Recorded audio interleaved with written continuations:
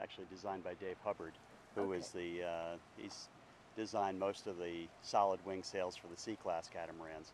Okay. Anyway, this is it's a brand new design. Most of the boats here have regular masts and sails, and this is a wing mast. It's not a new innovation, but it's probably new for this class. There has been some built back in the 80s, but with other materials like wood and foam, but this one is all carbon fiber, and it's meant to try to be competitive in the class, and I think the weight goal that I set was met, and the boat is only is very close to minimum weight.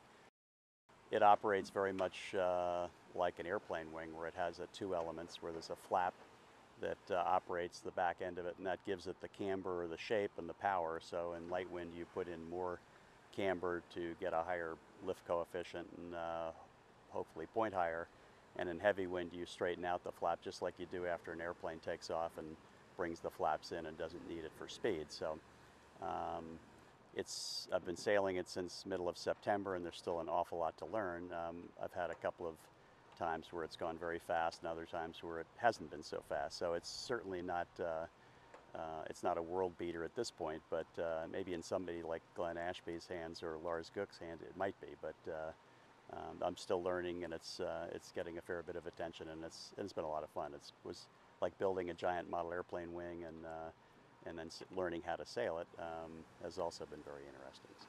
Okay, and how are you doing this week on it? I'm doing about what I ordinarily do in the World Championships. Last year in Sweden, I finished 33rd, and I currently stand in 33rd place, so it should be a lot better. But I think if I had been sailing my regular rig, I could, compared to the guys that I normally sail against, I'd probably be 10 places higher. So, I'm giving this a good try, and it's the best venue, all the best sailors in the world here to test it against. So that's the deal.